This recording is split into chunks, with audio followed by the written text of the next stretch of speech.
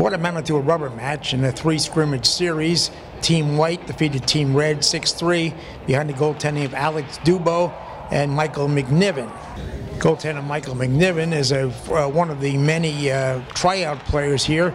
He wasn't drafted. He had several offers, and as he explained, he decided to come to this camp, and he's glad he did.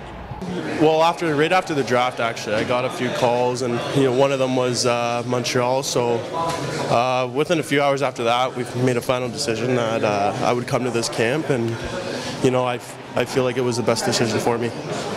Michael McCarron, a first-round draft choice 2 years ago, was used at center. He said he was moderately pleased with his performance at this camp. I see anywhere as my future. I think I can play wing or center in my future.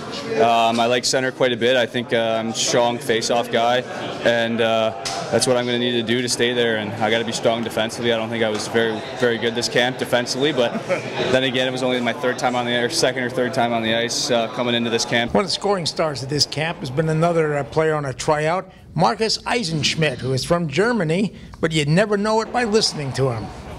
Actually, in school in grade 5 in Germany, we started learning English. Then I played in Canada for 2 years in the Western Hockey League.